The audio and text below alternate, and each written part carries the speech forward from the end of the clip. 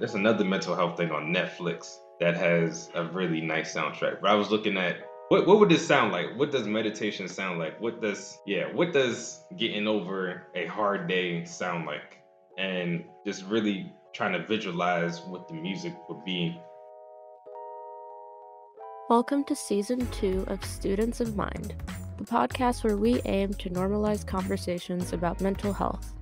Last season, we connected you with experts in the field of mental health to provide an understanding of topics and illnesses that may not have been easily accessible. This season, we will continue our learning journey together by not only speaking to experts, but also by listening to the voices and stories of real people who are living, surviving, and even thriving while also facing challenges with their mental health in their everyday life. This season, we want to hear your stories to get the full truth of what it's like to manage one's mental health and navigate living with mental illness. My name is Jayde, and today, on the last episode of this season of Students of Mind, I'm joined by John Tyler, a full-time artist and creator of Love Groove Entertainment. John creates all the music for this podcast, and today you'll get to know about him, his creative processes, and the ways gaining knowledge of mental health has fueled his latest project.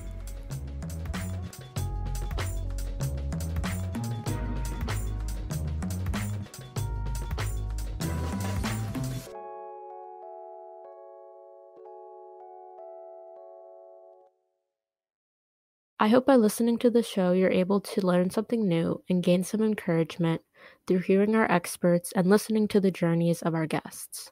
However, this show is not a substitute for professional advice, diagnosis, or treatment.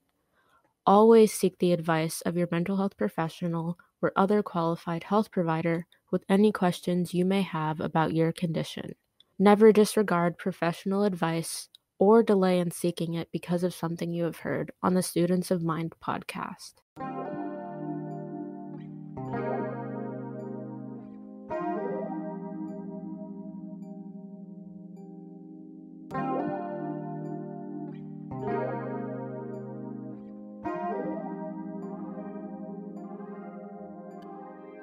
Today's guest is John Tyler. You may not know this, but you all have already indirectly met John if you've listened to previous episodes of the show, as he created all of the music that you hear.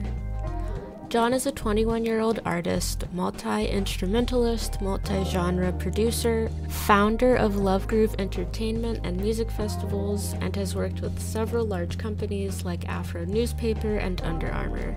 Today, John talks about his creative process, the creation of the Students of Mind music, a bit about his upbringing, and the life-changing mental health experience that fueled his new project.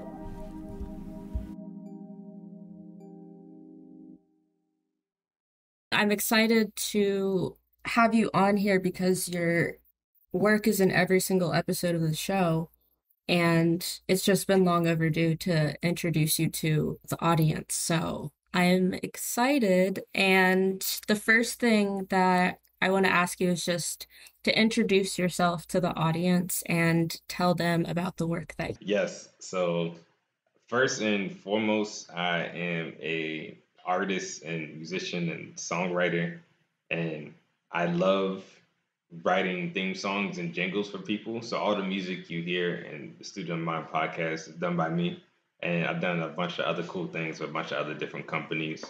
Um, but I also release my own solo music, and I own the company Love Group Entertainment and Love Group Festival, and we do a lot of work in Baltimore City and working with artists and making sure artists get paid to show their work in all genres of art.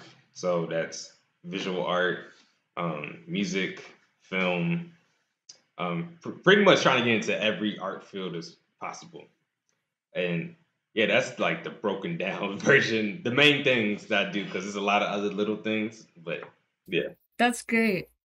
How old are you? 21. I'm ready to be 22 though. So, yeah, I just needed you to say that because I think people could hear everything you just said and think you're like 35, 40 years old because the things that you're doing are incredible for someone of your age. I think for both of us, I think the stuff that we're doing and the work that we're doing right now is not normal for all 22-year-olds. And I think that I hope that you're able to recognize the greatness in everything that you're doing because it truly is great. No, it's crazy. I just now realize it. Because at first I just kind of saw myself as like a regular dude, who just likes to create and make stuff.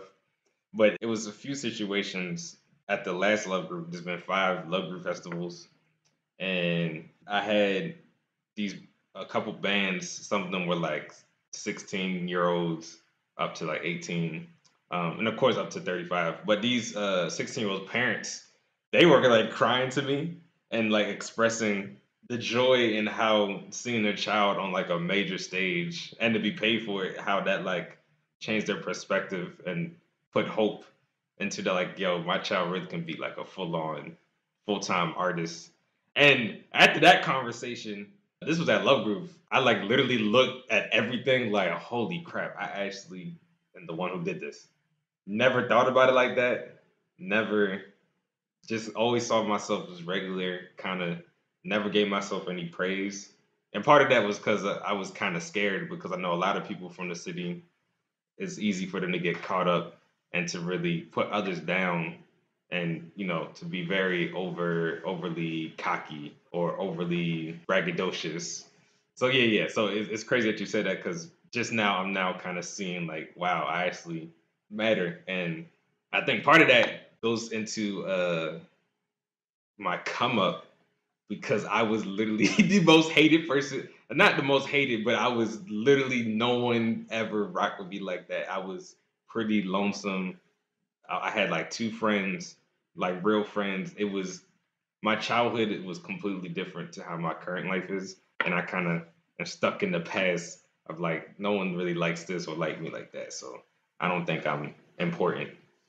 So I know that was a long answer. No, that's really interesting. I think that that's super common for artists to just feel like everything they're doing is wrong or like this path that they're choosing isn't the right one. Like you, I thought everyone just didn't like me. And so I walk in the air of thinking people automatically don't like me. But for me, it's helpful when like an outside force is like, Jade, look at what you're doing. Look at everything, stop and breathe for a second and realize what you're doing and realize the feedback you're getting. Like that feedback you received is amazing. And just trying to linger on those more positive feedbacks and going back to them in moments when you're really down on yourself. That's what's been helpful for me with all of this.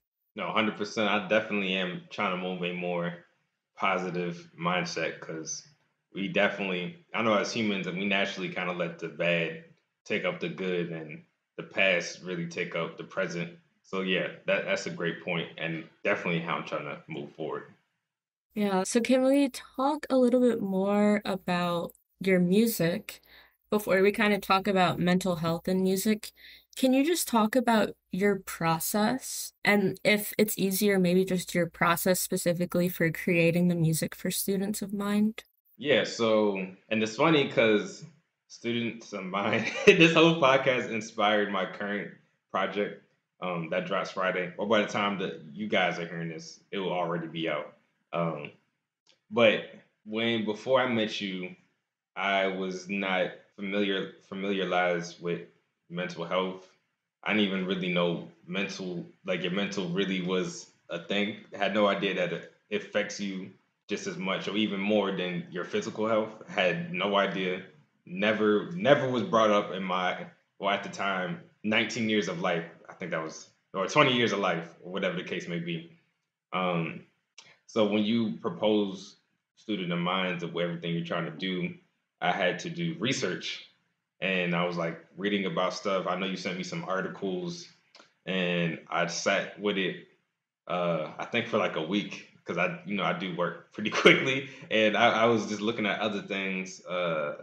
There's another mental health thing on Netflix that has a really nice soundtrack. But I was looking at what would this sound like? What does meditation sound like? What does you know getting over a hard day sound like, and just really trying to visualize what the music would be, and kind of just playing around with new ideas, very dreamy, very like reverby, um, and just trying to create the emotions that we feel, like anxiety, pain, happiness, uh, just all the little things, and that's really how what inspired it. And I did a lot of research before making the music because I really wanted to really get those feelings out. So yeah, that was kind of the process, and just looking up words. My writing process in general, I have like a giant long list of words, and I kind of just like pick a word and like, okay, I'm gonna write a song about this today. And I had the same thing for you.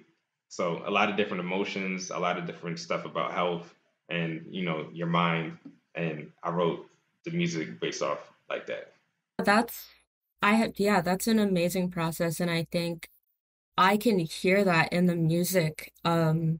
You said one of the words you used was dreamy, and that's the vibe I get from a few of the songs you sent for the podcast. And they're songs that I would always, because when I edit, there's a halfway point, and in that halfway point, I always stick the music there, and I stop editing and I listen to the music because for even for me, it's like a good way to break up the stagnation of editing and the heaviness of the content. I wanted the music to be a landing place for people to go, in the middle of the episode, just to breathe and kind of take a break from all of the information they're hearing because it's a lot. And you captured that perfectly. Yeah, and I think, hearing that you were trying to portray different emotions and feelings within each song, I can see that completely. And you definitely achieved that goal. Thank you so much. I'm excited for you to hear the new songs because I made it when I went through that really big. We're going to talk about this too if you would like to talk about it. But when I went through that major panic attack I had earlier this year, I made it that same day. Um, and it's fully about, like the whole thing is completely about like that experience changed my whole life. Like seriously. um, but yeah, we can get into that later if you want. Yeah, so my next question was just before we get into that, just now that you have this awareness of mental health, how do music and mental health connect for you? Yeah, so now as a musician, well, as a full time artist, I've been a full time artist since the pandemic. And music before the pandemic was very fun. It was very soothing, but at the same time, I do it for a living. So it's also like a business. And that really kind of would mess things up for me. And I was very lost for like a very long time because the one thing I had that was my escapism from reality, or just like that takes off the pressure and anxiety that I was dealing with, was music. But now my music is becoming what brings me a lots of pressure and anxiety, and now I'm kind of stuck. Like what do I do now? Like I have nothing else to do. Um, so it took a long time. It took for that situation to happen for me to go back into like making music for the fun of it and not for the business of it. Because I mean, business is great if it's what pays the bills, but it was bringing me completely down. It was really putting me in a dark place that I didn't want to be in, and I'm sure nobody wants to be in.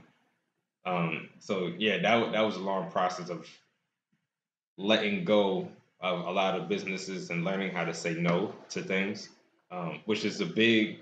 It sounds so simple, but saying no is like one of the hardest things. I feel like, uh, especially when there's money involved, like lots of money. So yeah, Yeah, definitely, especially as an artist, because I feel like when someone offers to give you money for your art, it's so easy to just say yes because, at least for me, when someone shows value in my art, I'm just honored immediately. Let's go into that panic attack. I know that panic attacks are very common, but people don't realize that they're having a panic attack. And we don't talk about the experience of a panic attack often, especially from the perspective of someone who's had it who had it for the first time. So, can you just talk about like what that experience was like? Yeah. So this probably one of the worst experiences I think I ever had, and this is coming from someone who used to do kind of skateboarding professionally. Like I done broke my knee, I busted my head open twice, fingers, like literally everything. Uh, so that yeah, so this was in I think it was March, maybe April. I don't remember exactly the timeline, but to give you context, I was probably the most busiest I ever been in my life. I was still dealing with school stuff. We just did the women's love groove, which was like one of the hardest love grooves I think we ever done. It was that was something else. If you haven't seen it, it was basically the BET Awards. Like we overdid ourselves. Like it was great, but on the other side of things, it was the most exhausting thing ever. But like literally, we did that love groove, and then I had to start planning the next one, which was in 4 months, and that was a lot. So dealing with both of those in school, and also dealing with my personal project, all the other projects I got. My thing with Under Armour at the same time. Same with Loyola University. I was writing theme songs and music for them, and it was like big production stuff. It wasn't like I did with you. This was like big band type stuff, which took a lot of time, and it was just a lot of. It was so much at the same time. There was no time to sleep, and I wasn't sleeping that much. And this one particular night, I was laying in bed. I closed my eyes. I was asleep maybe for like an hour. This is like around 1 a.m. And I just like woke up in a panic, like breathing really hard, felt like I was about to die. I couldn't like breathe. I felt like my spirit left my body, and I started throwing up like maybe 3 or 4 times. It was a mess, and I was stuck the whole night, and it was so bad. I honestly thought that was it for me, and I hit you like that morning because you were the only person I knew that probably knew what that was, and you conversating like, yeah, I think that was a panic attack, and how that can come from overworking and overstressing yourself. I was very confused. I was like, that can happen. Like it was an awakening. Yeah, real awakening. Yeah, I don't think people realize how scary they feel and how much it actually feels like you're not gonna make it. Um, and just the toll that that takes on your body. Like, I don't know how you felt afterwards, but because your body is literally going into a state of like trying to save your life when you are going through a panic attack. And, you have to recover from that. And especially as someone going through it for the first time, I know I was worried about your recovery time and if you were going to have enough time between, the panic attack and everything else that you needed to do to de-escalate and calm down a little bit. But yeah, I was so happy that you reached out to me because I think that one, I'm glad that we had met before this happened because I don't know if there would have been someone who would have known exactly what it was that you were dealing with. And I'm glad that you had the initiative to reach out because I feel like that's really hard because things like panic attacks are super vulnerable. So to me, that was really impressive that you kind of reached out immediately. Well, first, thank you for being there, because like that shows true friendship. Like really, especially that was I think my lowest point of this year, and just to have a friend and who actually understands it, and they're just to comfort me. That meant more than the world to me, and it went a long way. Whether you know that or not, it did. I'm really glad to hear that, and that's what I'm just trying to do. Um, my next question is just, well, I guess you already talked about this kind of how the panic attack shifted things for you. But did it shift the way that you approach your mental health, or has it caused you to just tend to or think about your mental health more? Yeah, it happened. I think we talked at like 8 a.m. or I don't know, sometime in the morning. Then I made this current project that's out now, when y'all hear this. And I made it just for me. I wasn't really thinking about it. I wasn't thinking about I was gonna make a project or anything. It just kind of happened naturally. I just wanted to do something to relax, and I actually freed my schedule for like a full 2 weeks after that happened because I didn't want to deal with anything else but just chilling and relaxing. But it really made me have time to not do anything and to tell myself it's okay to relax and not work. Because there was a certain point in my time in my life, because it's the way social media is pushed on us young people, they make it seem like, dang, we gotta have like a full on luxury apartment by 20. We gotta have a nice car by 21. By 23, we gotta be a millionaire. Like that's like literally at that time.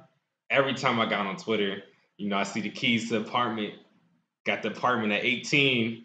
Got the keys to the car 20. I'm like, and it lasted for months. I'm like, dang, I'm not working hard enough. So it made me like push myself way past my limit to get, to get these luxury things. But in all actuality, I really didn't need it. But just the way the social media like kind of just made me feel like I needed it, it really messed me up. And then made me realize, you know what? After the panic attack, it made me realize I'm on my own journey. I need time for myself and to break and to not really do anything involving business or anything that just makes my mind run. I just need to chill, relax, put my feet up, drink a smoothie, enjoy myself. And I have been doing that since I discovered biking. I bike every day now. Like that's my escapism now. And I feel the most free. Yeah. That's so great. I was just about to ask you like what are the mental health practices you engage in regularly, but you said biking, taking a break from work, like those two things by themselves can be so good for just resetting the mind and giving it a break from all the things. Yeah. It feels so good to bike when the winds hit my face. I'm just like, dang, I'd be very liberated. But yeah, I breathe. So every morning when I wake up, I just breathe and I feel my breath. Like, I could feel it throughout my whole body and then I stretch. I guess I was told it's yoga, but I do this 20-minute stretch every day. And that has helped tremendously. Not only do I feel taller, but my body doesn't ache throughout the day just by stretching every morning. So that's fantastic. But yeah, that's the main four practices that I do. Those are really good. And do you, I guess for me, it's just interesting hearing you talk about it. And I feel like it's gonna be helpful for people to hear, you know, how you as a full-time artist fits self-care and just tending to your mental health into a busy schedule. So I wonder if it's something that you talk about with like friends, Oh yeah, colleagues, hundred family. percent, 100%. Because with the new project Free Spirit, literally at the listening party, I was on stage talking about it for like an hour straight, like to people and like really trying to tell our people, because I don't know what it is about Black people and mental health, and we feel like mental don't mean nothing when it means everything. So every chance I get, I'm talking about it, and like I know my dad was looking over it like I'm good. My mental is whatever. I'm fine as long as I can walk. And me, going back and forth with him, like, no, dad, like your mental is just as important, or maybe even more important than how you physically feel.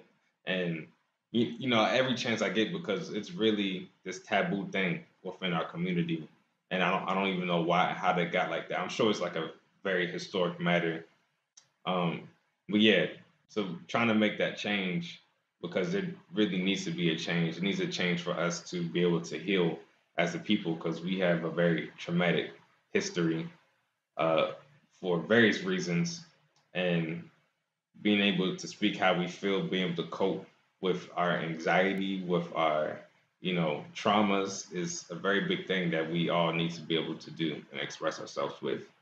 So every chance I get, I'm in there talking about it. That's so good to hear.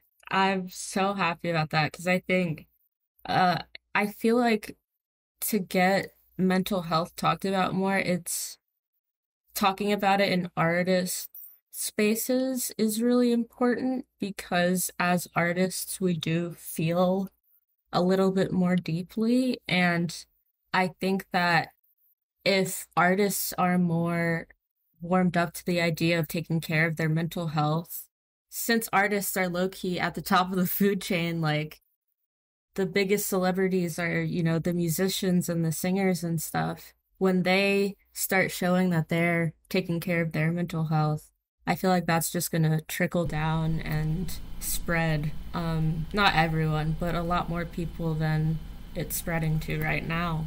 These are facts, and I had to shout out Kid Cudi because I wasn't the biggest Kid Cudi fan. I didn't grow up with him, but I was recently watching his interview on The Barbershop, which is LeBron's TV show on HBO.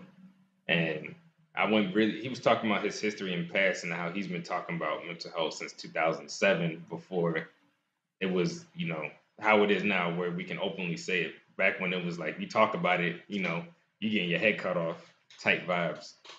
And really for artists like him, who's such on an A-list celebrity level to really speak up about it and to make music about it and to have a whole campaign about it, it's so incredible to see. And I do hope for, all the other celebrities up there they get down to business and really speak up on it because it's terrible. It's really terrible seeing people our age like kill themselves and a whole bunch of other things because they didn't have the proper treatment or education because no one wants to speak about it in school or at home. So I agree. Yeah, and I think it's also just like the language. I think we right now we have a lot of doctors and therapists trying to tell people who don't trust doctors and therapists to take care of their mental health. But yeah, just simply having this conversation, I feel like is going to go a long way. And I'm so glad to hear that you're kind of infusing these mental health conversations in the work that you're doing right now. And so if you can you tell the audience, some things that are coming up for you and what you're working on right now? Yes. So Free Spirit is out now exclusively to Bandcamp because I'm boycotting Spotify and Apple Music because they don't pay artists. And that's a whole that's a whole conversation in itself. But Bandcamp is like one of the last, services where artists can get paid directly through your streams that you can actually donate directly. Same with platforms like Patreon. Um, so yeah, Free Spirit is out now. I am also going on tour. So if you're listening and if you live in Baltimore, Maryland, I will be at Creative Alliance on January 22nd. And if you are in New York, I will be at the Boris and Horton Cafe on January 25th. If you're in College Park, I'll be at the Only Vibe Studio January 28th. If you're in Philly, I'll be at the City Winery February 3rd. And if you're in DC, I'll be in DC at the Pie Shop February 13th. Definitely come out. The whole show is really about promoting mental health and, doing things for yourself.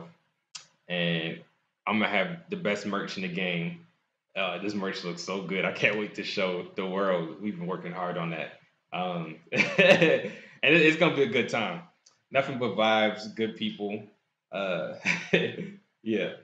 That's so great. I'm just so impressed. I'm really happy to hear that you're going to start touring because I feel like you told me Yeah. traveling is something I was that's important. yeah, I was looking at a map of America and I saw how small Maryland was, and I was like, yeah, I gotta get out because I soar with meeting people and performing live and people seeing that.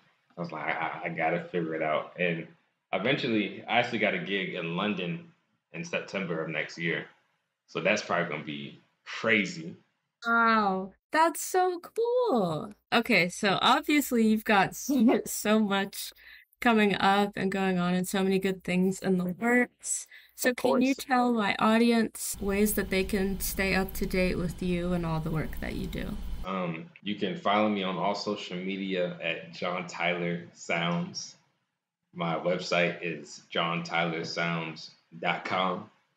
And if you join my email list, you get a whole bunch of discounts and insights to everything before it comes out. You can join that on my website. If you'd like to contact me, johntylersounds@gmail.com. Or if you want to DM me, that's cool. I talk to everybody. I'm a really people person, so let's have a conversation. But thank you for everyone who was listening. I hope you enjoyed, and if you're going through the same things, let me know. We can talk about it.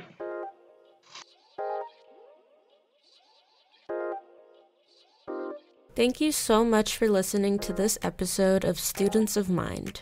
I'm so excited for you all to finally meet John. He's been part of the show since the beginning and has been doing some amazing work for the young artist community in Baltimore over the past several years. So please check out the description to see how you can follow and support John. His new project, Free Spirit, is out now on Bandcamp.